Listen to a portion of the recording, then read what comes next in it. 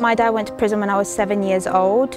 When my dad went to prison, it hit all the big newspapers, everybody knew. There was absolutely no support.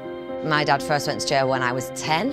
Of course, that was like a hugely traumatic experience to happen to us as a family, kind of ripped our family apart. My mum went to prison when I was 15. I was just about to sit my exams. I presumed this is when support services would step in. It was just an awful, awful time in our lives, and then Children Heard and Seen came along and made me believe that it wasn't my fault.